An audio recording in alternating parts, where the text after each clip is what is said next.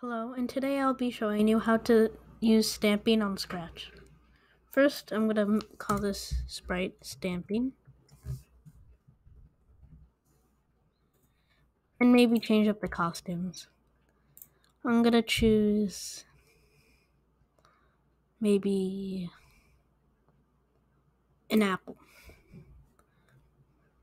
You can choose or already have one that you want. Now, you're going to drag out, when green flag is clicked, go to 00, and switch costume to the costume, set size, clear graphic effects, show, and go to front layer. What this does is, every time the green flag is clicked, it will switch costume to whatever costume you choose, and then let's say you make this that big. When you click the flag, it will automatically go to 00. This is a very good technique to put these when your green flag is clicked. Otherwise, if you mess up on this coding, it's there. Without this, if I move this, click the flag, it's still there. Now this, it would return it to its position. Now, we're going to take out the forever loop and a if statement. Then you're going to take out a mouse down, and you're going to take out another if, or duplicate it, and make this if key space is pressed. Now, we're going to finally add the stamping extension. So you're going to click on this add extension and choose pen.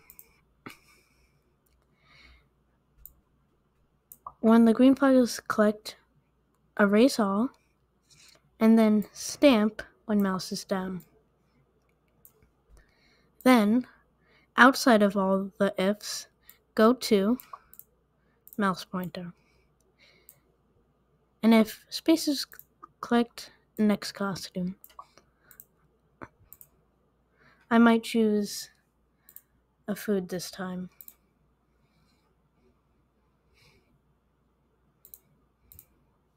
So now, when you start, the apple or whatever costume you have will follow your mouse.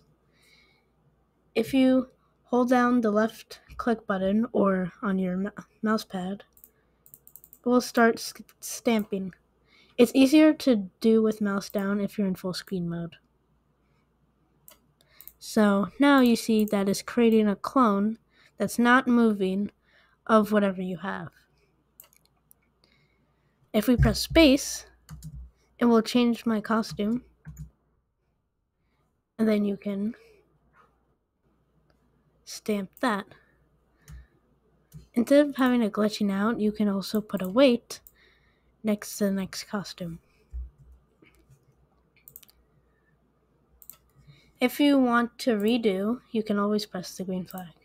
That's how you make a stamping project on Scratch.